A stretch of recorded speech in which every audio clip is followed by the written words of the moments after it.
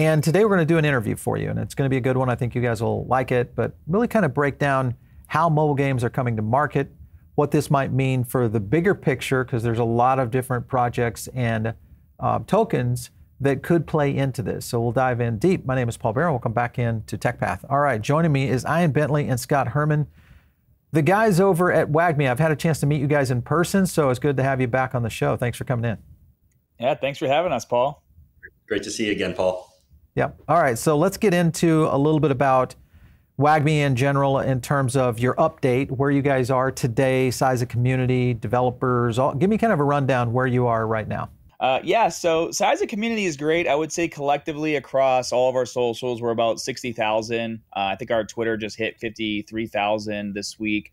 And as far as playing the game, our beta is doing very well. We're in a closed beta right now, so we've tried to keep it around 500 to 600 players because a lot of what we're doing is we're testing the boundaries of what the characters can do, balancing the characters, but most importantly, what we've been testing is credit card transactions. So in our beta right now, our players are actually to make all in-game purchases, whether it's microtransactions or the actual NFT card packs with a credit card. So all of that is working right now.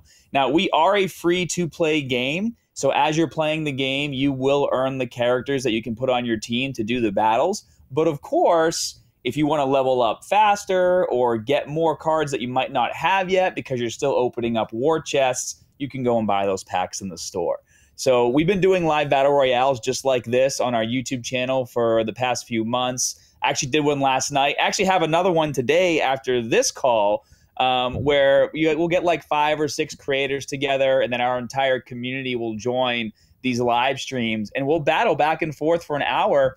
And what it does is a few different things, right? It allows us to showcase the game live, showcase all the features, and then our senior product lead, Esteban, will actually join these battles too, because they really help him not only find glitches or bugs that need to be fixed, but as he starts to see the different strategies that some of the users are doing, he's able to go in and then start nerfing and buffing certain characters to continuously balance out the game. That's the hardest thing when it comes to a game when you have a lot of characters, is making sure you can balance them all so there's not just one team that's the meta, right? You want to have different teams that utilize different strategies to make the game fun. So you guys on your Twitter, you had you did your announcement. You had the September 27th drop. We were trying to get you on last time. We had a little bit of technical difficulty, but the first of all, how did it go? What was your expectations versus how the overall project actually went to market? Can maybe Ian, you could address that? Yeah, to be honest with you, it didn't go as well as we expected it to. We have a lot of different catalysts that we've been working through, and it's trying to put a round peg in a square hole at the moment. The problem with the bear market right now is everybody is shifting, and there's really not that liquidity that we had 6 months ago, a year ago, especially in the NFT market. One of the things that we're also doing that I think is going to do very well, it's just going to take a little bit of time, is the fact that we've created a double deflationary mechanism for this NFT drop. So for example, we're trying to bring back the nostalgia of opening up a pack of baseball cards or Pokemon cards, where you have that pack, but if you open it, the pack is worthless. You have to throw it away. So this collection on OpenSea is going to be a deflationary, where we're burning the NFT in order to open up the 32 cards that are playable within the game. Those cards are going to be on IMX. So those are on L2 that are playable within the game currently. So it's a dual chain type mechanism. And then the other cool thing that we have having to do with the NFTs within the game is those are also deflationary. So in order to upgrade your cards from rare to epic to legendary, you're burning 5 cards per level, which means that if you start with a common and you get all the way to a legendary, there's 25 or 125 cards that essentially are burned, which we feel is going to aid in the rarity of the collection, and also, give gamers an opportunity to not only play the game, level up their cards, but it brings in that collectability of the digital collectibles. Those are called NFTs. We don't like to use that word too much. So we feel that this is a long-term mint. I mean, it's a continuous go. We are about to be releasing a lot of videos having to do with the packs being opened, showing people as opposed to telling people is also a very important aspect of this mint. So this is just something that, I think that we have a lot of the degens that are just coming in and expecting the same old PFP, and it's not that collection. So we have a little bit of work to do as far as explaining to the consumers that this is a very unique collection. And it's also something that you can actually play within a game currently, which doesn't exist that much in Web3. But I want to go back to kind of the technical aspect of how you achieved the leap into OpenSea, because there was a little bit of some hoops that you guys had to jump through. Maybe you could talk to that and how you did it and that process in general. Yeah, so it's constantly give and take with the technology that you have to work with. If we're talking about this a mint a year from now, it's going to be different technology. Right now, the way the OpenSea mint worked, because we were actually featured on OpenSea, is we had to leverage what they had to do as far as the mint was concerned. Right. So they didn't have L2 on IMX quite yet. So therefore, having to do the L1 for the actual packs, and then creating an entire process where somebody then goes and locks up or decides to open up their pack on our dashboard to reveal the 32 cards. And we had to basically have it a two-step process based off of the technology, right. But so we're rolling with it. Okay, all right. Let's talk a little bit about IMX, because this is one of the, I guess, the knocks on IMX in terms of this closed ecosystem within the marketplaces themselves. I mean, how do you guys feel about that? What's your opinion on, one, how your strategy is going to go forward, and also just the whole idea of Web3 and mobile gaming in general on the IMX ecosystem? Do you think there are going to be continued limitations? What's your opinion? Well, I think as we move forward, especially with our game, because we're incorporating the passport relatively soon here, but as far as being able to get into the ecosystem, everything is done under the hood. So, for example, even with the current beta that we have, it's available on Android. You go to the Google Play Store, download the game, you log in with one of your email address or one of your socials, and all of that wallet creation, custodial wallet, all that stuff is done behind the scenes. The player doesn't even know that it's a quote-unquote crypto game until we educate them on how to start claiming their NFTs if they want to buy more, sell them, or trade them. I don't think the entry to getting Web 2 people into Web 3 games is letting them know how much their NFTs are worth. What I would like to do in our game is have them be playing for a little bit and then introduce them and say, hey, did you know that you can actually trade cards with your friends? Here's how you do it. And then that's how we introduce them to the secondary market. And then while they're there, they'll be like, oh, wait, why are there cards for sale? I have some of these cards. Are my cards worth that much? And then they'll get introduced to the secondary market that way. But for a gamer, it's community building is more important, and being able to trade back and forth, I think, is what's going to be most appealing to them. And honestly, eventually, Immutable, the marketplace, will all be built in game. So right now, it's a little separate, but as we move forward and the technology continues to innovate, everything's going to be done in game. It's just going to feel like normal gameplay. Yeah, so I see a couple of strategies there that I would agree with to a certain extent. The traditional, we'll just call it Web 2 gaming in general, the adoption curves that are going to come in from traditional gamers that may say, okay, I like the game, I'm going in, I like mobile gaming, etc. And then they discover, oh, this is actually a blockchain game or it's a Web 3 game, and there's some opportunities here. So in that kind of scenario, when you have that kind of onboarding route, the platform probably isn't as big of a deal. But if you've got traditional crypto people that are saying, okay, I'm looking for the Web3 mobile game that I can help my friends start to leap into, they're a little bit more interested in, hey, can this go cross-platform? Can this go into some other blockchains, et cetera, especially when you look at interoperability. So, I mean, there's two growth opportunities here. It sounds like you guys are planning to grow more from traditional gamers more so than the Web3 gamers that are in the markets today. Is that true? I would say that's incredibly true. Our main focus has always been going after the 96 or 97% of the world that's not in crypto, as opposed to the only 3% that are. And if you think about the demographics of people that are in crypto, that are playing games, most of them are not gamers. They're speculators, they're investors. They're not there to actually have a great time and play the game. It's either you have all of these influencers or content creators that are trying to make a name for themselves, or you have these degens that are trying to figure out how to pick up something as cheap as it can and flip it, right? It's a different narrative. And we've always just been focused 100% on saying game first and no friction whatsoever. It's not like people are going to go, oh, well, WAGMI Defense is available. I can just freely trade within their marketplace. But no, I'm going to go to 75 other marketplaces to see if I can get a better deal. Usually what's going to happen is, people are, number one, going to understand that once it's listed one time, it's propagated the same price everywhere. Right. But at the same time, you want to make it so that it's all within its own ecosystem. Our philosophy is not necessarily going after your Web3 maxis, although we are a Web3 company. We have a very, very loyal community.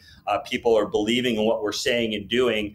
And at this point now, in order for us to scale and be what we believe is one of the companies that are, number one, going to market as far as global launch is concerned, and secondly, being able to onboard people, a lot of people, you have to not have the talk of NFT and crypto and stuff like that. It all needs to be just like... But Ian, I would kind of push back on that, because I feel like, yes, in the early stage, that's going to be the way that we're going to look at adoption. But because if you're selling on eBay, most people are probably selling on OfferUp. They're also selling over on, let's say they're a watch guy like me, they're selling on Chrono24. And wherever it plays is where I'm going to go. But I want the ability to move my asset in and around those markets. So I guess my question is, for gamers, today, it probably doesn't matter. Yes, we need adoption, but at some point, people are going to start figuring this out. I've got some young kids, and they're starting to ask these questions about these assets, digital skins and the value. And eventually I said, well, what would you do if you could take that Pokemon and sell it on, another platform or another game interface, or take it into another game? They're like, what? I can do that? Well, not yet, because we have these kind of limitations. So I guess for me, when I look at IMX, I just look at, there's a limited amount of featured marketplaces here, and not exploding really in general. When I think about games and where the growth is going to be, I still look at, obviously things like Avalanche, Solana, some of those other platforms that are eventually going to grow. So is this in your roadmap at some point to maybe look at some alternatives there? Do you feel trapped in IMX at all? Well, they also have their Polygon partnership that they announced a few months back, and Polygon is known IMX, Polygon, kind of synonymous, yeah, for sure. So, I mean, if there's any kind of cross-chain interoperability, we're open for it. To be able to have your assets free, that's a whole part of the ethos. It's the decentralization, be able to take your assets anywhere you want. We're going to let the chains dictate interoperability at that point. I don't disagree with you. I think, if we fast forward 5 years from now, we're not talking about the differences of chains. I do think one of the issues, though, is gas, where Immutable just doesn't have any gas. Even Polygon, small bits of your gas fees. Let the chains figure that out. For us, we will be able to, we'll go with whatever makes sense to the consumer as it gets there. All right, so I would agree, Ian, on that one. Okay, so a couple other things that are happening here. Google, Apple, obviously you guys have worked with them on rolling your game out. This is a big part of your strategy. Any roadblocks that you're seeing there in that? Because obviously we know the Apple tax and what that's going to look like. How are you guys dealing with that? The way it works with Apple is they just want there to be a fair playing field as far as money that they can make with an app versus something you sell. Wait a minute, offline. You just said fair playing field with Apple? Correct. What? So here's a problem with crypto is you can sell something that is cheaper and undercut Apple and promote that on your website and then take that NFT and play it into the game. Okay. That's against the terms and conditions for Apple. So if that's called the marketplace. That's the market. That's the market. That's how markets work. Secondary market. Yeah. Well, I'm just saying that's how markets work. You still have a closed ecosystem within the Apple scenario. I just, I'm not a big. Even though I use Apple, I'm not a big Apple fan in the terms of. I want creators to be able to create build and be able to use these in all sorts of places, not get, kind of hoodwinked into, one of the biggest, scams out there. Well, you can still go to the secondary market if you want to sell it for less than what you could buy it for on Apple. I mean, that's up to you. All Ian is saying is when we spoke to Apple and we discussed having NFTs in our game, they just said, hey, if this NFT pack on your game costs $5 on your website, it better cost $5 on Apple and it better cost $5 on Android. So it's the initial purchase that they're worried about. If you buy it for $5 and then go to a secondary market and want to sell it for $2 and lose $3, then, I mean, great, you can do that. Apple doesn't care. As long as Man, it's a good thing Uber Eats did not do that with all the millions of restaurants that they have out there, because that's exactly the model that they're using right now, is they, a restaurant will sell less on their own website than what they'll sell inside of Uber Eats. So I don't know. I just look at that and I feel like this is a broken model. It's a catch-22. Well, you're paying Apple to have the security for the users, to have the ability. It's a marketing engine for sure. And people can go to one place to download the game, like either that or Google. But if you think about it, if you go to other different platforms, Xbox, PlayStation, they all charge a fee. The majority of the companies are focused on the technology and the speculation. You have a handful of other companies that are just focused on, just making sure that the graphics are so good that there's stories attached to it. Because we believe the why people will want to buy things within our game and the characters is because of the emotional ties to the actual characters, as opposed to just the NFTs, opposed to just the speculation, as opposed to just the technology. So our focus has been on the story as well. Okay, so Ian and Scott, I kind of push back on that as well a little bit, only because if you're going the direction of Web 2 traditional gaming, I mean, I'm getting mixed signals here, because I look at, you guys are also over here like on Next Crypto Gems. That's a different look, and does that give you a bad look if you're trying to avoid that pitfall? I mean, we talked about this early before I came on live. I do advisory roles and I work with a company that does in-game ordering for food. And when they go present their package to restaurants, they don't tell the restaurants that this is a blockchain product. They don't even get into that. So I guess my question is does that send mixed signals out there into the market, or are you just trying to cover both bases? What's the strategy there? Oh, can I take this one? Go ahead, Scott. Yeah. Well, yeah. So we are a Web3 game, and we don't shy away from that. But it's interesting. Episode 2 of the show is when we got introduced, and the first challenge on episode 2 was we had to convince a whole room of people that were called no coiners. People had no idea what crypto was. We had to explain crypto terminology to them, and by luck of the draw, me and Ian got NFTs. So it was perfect. There was Web3, blockchain gaming, and Bitcoin. So when we saw our competitors, we're like, good luck with that, because we're a crypto game and we have to explain NFTs. And me and Ian did a 2-minute presentation where, we obviously had some time to prepare, and we figured out, as Ian is explaining what traditional mobile games are like, I was just drawing pictures on the board. So I drew a picture of a phone, games, spending money, and then a trash barrel. And then Ian's like, if you're spending money on a phone right now on a game, you're pretty much throwing that money in the trash. Yes, you're getting entertainment value, but if that game ever gets deleted or you stop playing, you can never pull that money out. You literally see the light bulbs. Like if it was a Looney Tunes cartoon, you could see the light bulbs go ding, ding, ding, ding, ding on their head. Scott, you look at that, and that is you getting a chance. It's like I do these weekend, webinars with high net worth individuals. Same kind of scenario plays out. They're very skeptical about crypto. The minute you start explaining what bankless is, what being able to see decentralized finance is, the game is over. They're in. I think that's going to happen here in this marketplace in terms of the gamers. Right now, NFT is just a bad word because of the allure that the market has brought. But these gamers, at the end of the day, they will want to own their digital assets. There is no doubt about this. I do want to address your question. Your question was, how do you identify in today's world? Do you identify as a Web 2 company or a Web 3 company? Yeah.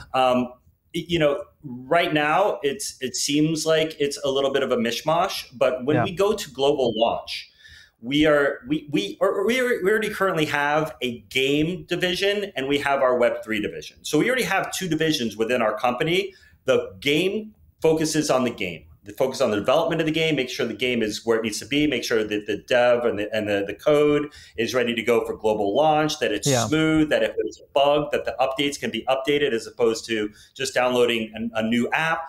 So when we go global launch as well, we are going to have Web 2 user acquisition strategies. Okay, so listen, it doesn't necessarily. I agree with you, Ian, because we kind of live in that same space. We're a media company that has to live in an old world media that doesn't really understand the future of what blockchain will do to content. And you can't get them there quick enough. It just will take too long. It's the same thing you guys are dealing with. So I understand you have to live in both worlds. I get that. Obviously, we have committed out and said, hey, listen, we think that blockchain is going to be the future of media. We think it's going to be the future of tokenizing all kinds of assets out there. Gaming, media, obviously we'll get into financial instruments as well, all that. So I think you're on the right. I'm just kind of curious, do you think, Scott, what do you think as far as when that might happen? Is that 5 years? Is that 3 years down? What do you think is the horizon here? I think what just needs to happen is there just needs to be a few games that get it done. I think over the course of the next probably 2 years, maybe 3 years max, you'll start to see a big shift. I know for us, once we go into global launch, and this is something that we talk about on Next Crypto Gem, if we can be the game that really helps bridge Web 2 to Web 3, because there's a lot of games that are very heavy on the Web 3 side, right? And most of the world isn't ready for that yet. But if we can be the game that introduces people to, you know, using a token in a game and owning your NFTs and selling them, and that's a touch point that gets them excited and then helps them kind of cross the bridge, and then they want to explore these other games that are more Web3 native, then amazing. But there needs to be, like Ian said, there needs to be that 2.5 bridge to get people to cross. And I truly believe that WAGMI Games is going to be the one that does it. Well, very cool. All right. Well, that brings it up to the last question, and that is roadmap. You look at next few things that are out of the gate for you guys, and then maybe give me one of your, your grand vision. Throw it on the wall and see what happens. Just to simplify where our roadmap is, we're in closed beta now. We're about to go to soft launch, where we have a team of experienced guys from EA who have shipped a lot of different mobile games. So that's where we're at right now. So over the next 3 months, 6 months, that we're planning on a full-blown soft launch to global launch strategy. Our grand scheme of things, Scott, go ahead. I'll go ahead and let you answer that one. Here we go. I mean, the grand scheme of things is to come in swinging and swinging hard, right? So as I mentioned earlier, transmedia entertainment franchise. Once we have this anime treatment done, which we would love to share with you, Paul, as we start to work on it. And the company we're working with, we haven't announced it yet. My hands are tied. Ian has to say things before I can, so I don't get in trouble. But we're working with a company that's known for doing some big titles on Netflix. So to have an ongoing comic book and story with a game really helps with keeping the excitement up for these different types of live ops opportunities. Everything that we're doing with WAGMI, we're not just trying to figure it out on our own. I feel like a lot of companies in Web3, they want to stay in this bubble of these echo chambers of only Web3 people. No, when we were ready to get this game launched in January, we went to EA and we started sniping people. We got Brent Pease, the previous general manager, who is now our COO. We got Esteban Gil. It's not going to be easy. It's going to take a lot of work, but I'll tell you, Paul, we have some of the most dedicated people on our team working day in and day out to make this happen. Very cool. Hey, listen, I like you guys' your panache. I think you're in the right, and I like the approach, the transmedia approach. I think, we've seen it from titans within the gaming sector that have already, traditional gaming, that have been able to succeed that way. So I think you're right in your moves there. I can't wait to see some of the, the releases when you guys launch them. Listen, Ian, Scott, it's been great having you on. Thank you so much for coming in today. We appreciate it. Thank you, Paul, for having us. Appreciate it. You bet. All right. You guys are tuned in maybe over on the podcast side of things. You just missed a whole slew of graphics and gameplay and all kinds of cool stuff here around WAGMI and what they've been doing. So jump over here to the YouTube channel. It's the best place to catch that kind of content. Make sure and smash the like button right now. Just hit it. Give us a little bit of love there. It also helps people learn about Web3 gaming and what this might do to the gaming industry as a whole. So don't not give us a little kudo there. If you're not in the Diamond Circle, make sure and jump in now. It's another place you can get additional content from us. Catch me out on X at Paul Bear, and we'll catch you next time right here on TechPath.